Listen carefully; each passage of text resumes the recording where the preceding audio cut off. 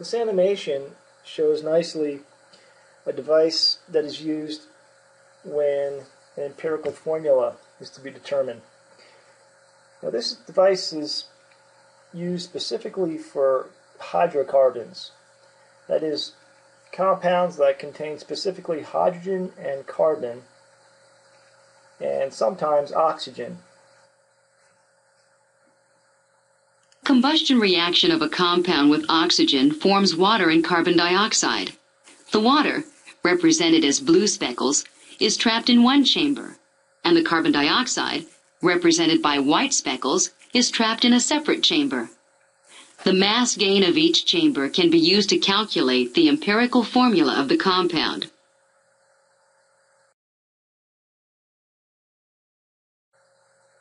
Here's a problem that uses data generated from a device at the top of the screen. I'm going to show you how to solve a problem like this. I'm going to use a spreadsheet. What I suggest you do now is read the problem thoroughly and record all the information that is in the problem.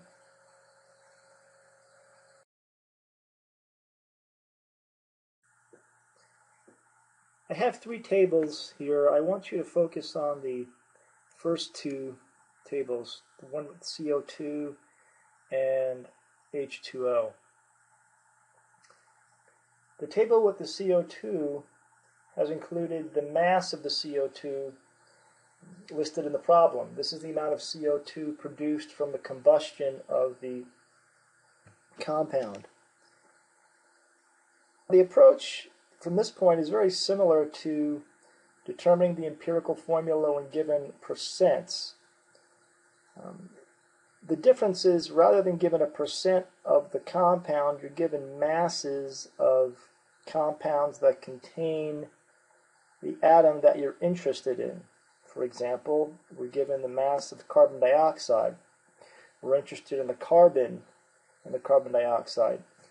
Let's see what I did. First, I determined the moles of CO2 by using the molecular weight of CO2. Divide the mass of the CO2 by the molecular weight. Now, I want to point out I was very careful to use very accurate numbers for the molecular weights of the compounds and the atoms, because I wanted to minimize the error. And you should do that as much as you can, but particularly when you have three different atoms in a formula, such as this problem. So there's the moles of CO2. The moles of carbon in this moles of CO2 is the same, because there's one carbon for every one CO2. So this number of moles of carbon is identical. I'll get to why I figured out grams a little later. Let's go down here to H2O. Here's the mass of H2O that was given in the problem. I carry out the identical calculations for water. In this case, I use a very accurate number for the molecular weight of water. And I determine the moles of hydrogen. Now notice, the moles of hydrogen is not the same as the moles of water.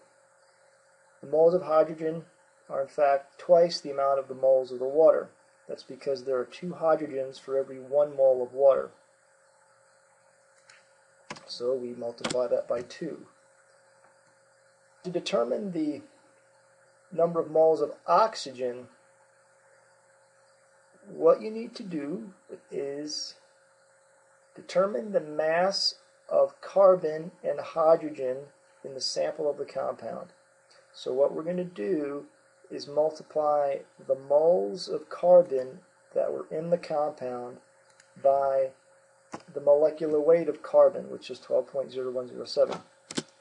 And therefore, there are 0.11271 grams of carbon in the sample.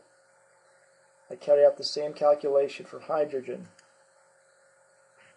And I multiply the moles of hydrogen by the molar mass of hydrogen, which is 1.00794. Being very accurate again, I want to minimize the error.